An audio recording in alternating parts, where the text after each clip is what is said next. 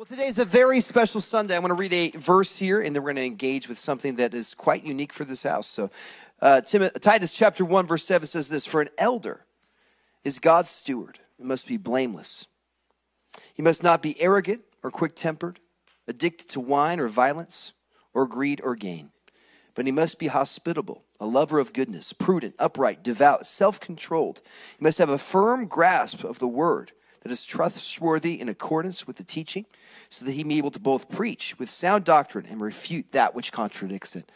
This morning we have a very special day to commemorate the installment and ordination of my dear friend, Sean Patterson, as a teaching pastor. Come on, Sean, come up here, and Amy. Teaching pastor and elder. Give it up for Pastor Sean.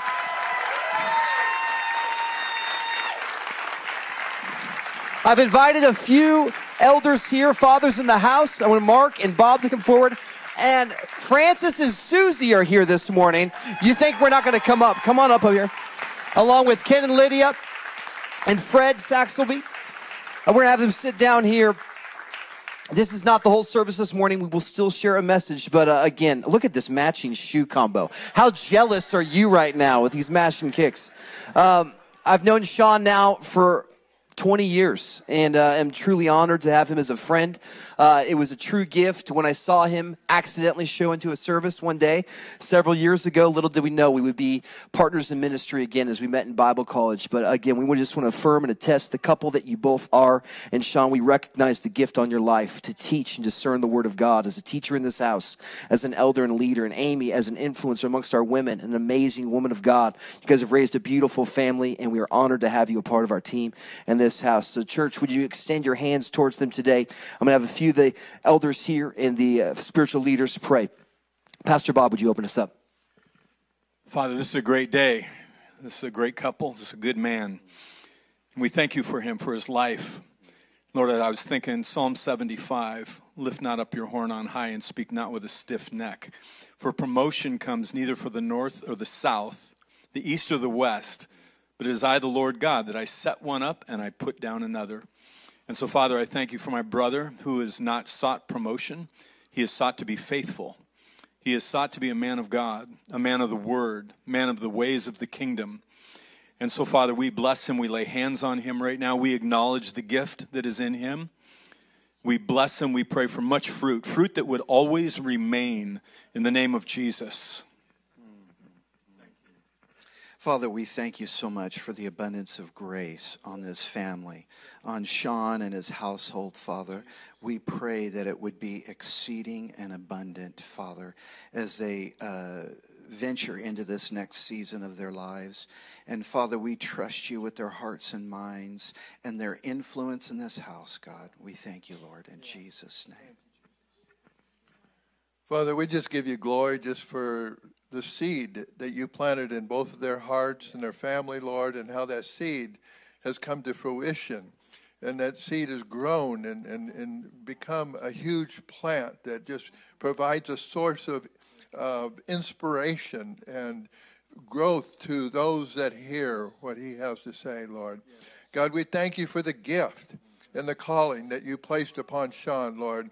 The wonderful teaching gifts that's able to bring those nuggets of truth into life experiences, Lord, that just show how real your word is. And so we just bless them now in the name of the Lord Jesus, Lord. We commend a blessing upon them, God, that they would just continue in the fruitful harvest that you have planted them in, we pray. In Jesus' name, amen.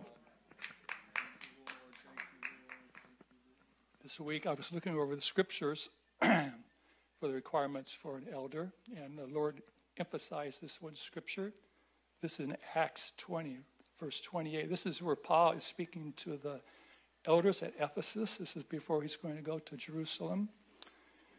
Keep watch over yourselves and the flock of which the Holy Spirit has made you overseers. Be shepherds of the church of God, which he bought with his own blood. And the part which was really emphasized was watch over yourselves. Quite often you think of people who are elders are really busy and things don't go too well at home, et cetera, et cetera. And the emphasis, brother and sister, is Continue to do the things that you're doing right now. Continue to be in the Word. Continue to spend time with fellowship with Jesus. Continue to be in prayer, because as you become an official pastor and elder, things wrap up and things get busier, etc. So it's vital that you keep watch over your own spiritual walk with the Lord Jesus. And I say that from many years of experience as an elder.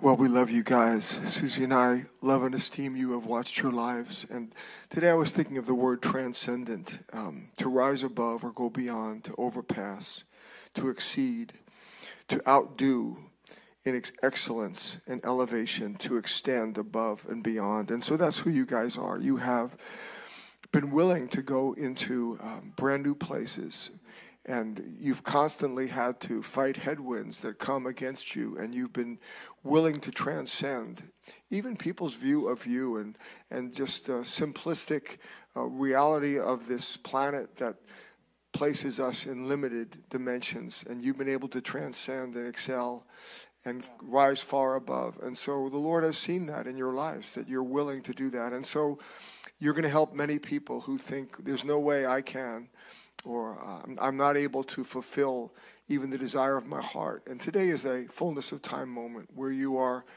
being acknowledged and affirmed that the invisible things you've done, the hidden things you've done, and the decisions you've made that cost you a lot have been ultimately stepping stones to greater stewardship and responsibility in the kingdom of God. So we honor you today. We thank you for this amazing couple, Lord. They are, we're humbled really being around them, Lord, because we know that they have been willing to say yes over and over again. Thank you for their children, their marriage, so many dimensions that affirm who they are as a godly, humble man and woman. And so use them mightily in this house, God, and bring many people to know you and disciple them. In Jesus' name, amen.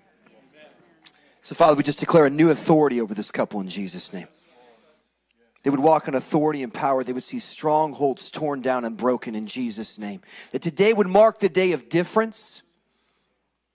That Sean would teach and preach the word, that it would go beyond this house in Jesus' name.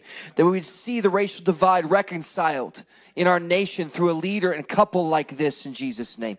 And we say what God has brought together, let no man or spirit separate. This is a team of strength. We rebuke the attack of the enemy against this family, and we say no more. But God, you've established them as leaders in this house and leaders in this city. Protection and grace. Visit them with dreams and visions. We declare breakthrough in their generational family line in Jesus' name. A new generational line has started through the blood of Jesus. And though they have not physical sons, God, we thank you for the many spiritual sons this couple will raise up. Future elders. Multi-nations and generations, God, that this house would be blessed. We declare your provision, your grace, as they are faithful stewards in Jesus' name. Everybody said, amen. Give it up for Sean and Amy Patterson. Thank you so much.